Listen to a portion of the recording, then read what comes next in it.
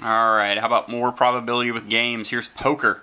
So let's say you're playing Texas Hold'em and you're looking at this. So your cards are, you got a big slick here, ace, king, spades, and on the board the flop hits 8, 6, and 5, 2 spades and a heart. There's a couple ways you can win this hand now. One is everybody misses, which in a big table is fairly unlikely, but with a flop like that is possible. Then your ace could be high and win it. But most likely the way you win this hand is by hitting your flush. So one more spade gets you a flush. We have 4 right now, and we need a 5th. So we have 2 more cards to hit that flush. Let's see what the probabilities are and how they change. So right now we see 5 cards.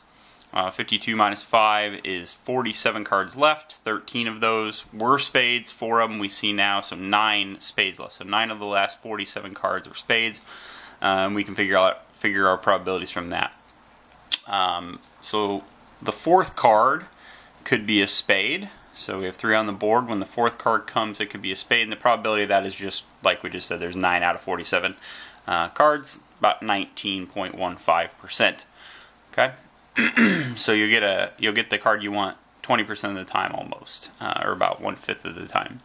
But if we miss the 4th, and we could still hit a spade on the 5th, and so that's this. So if we miss the 4th, there's still 9 spades left. Now there's only 46 total. So the probability of hitting the spade on this turn times the probability of missing on the first turn, which is 1 minus the probability of the first turn.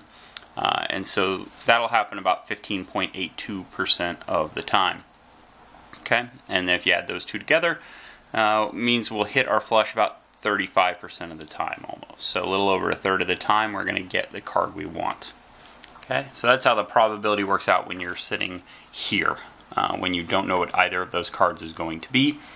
Obviously the conditional probability after we get the 4th changes, so you know, if we hit a diamond, then this probability goes to 0, right? Because we're not going to hit on the 4th card.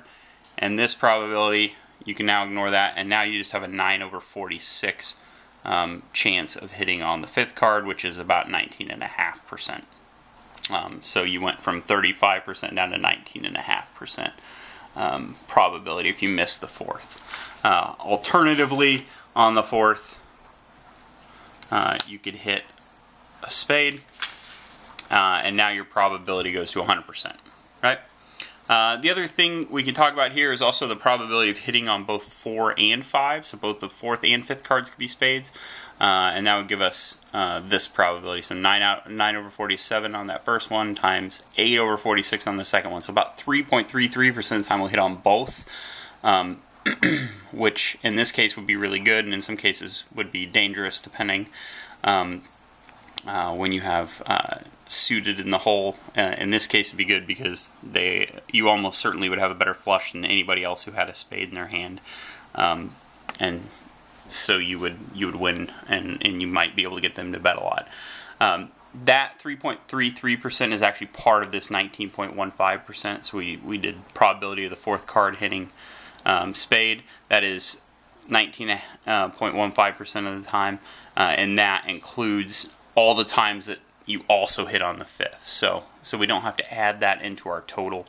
If we add that into our total, then we would have to take our 19.15 up here times 1 minus again, or 1 minus 9/46. So the probability of missing on the 5th.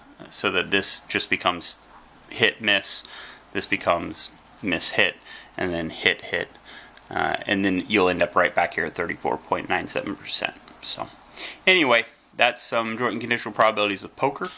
I'll see you on another video.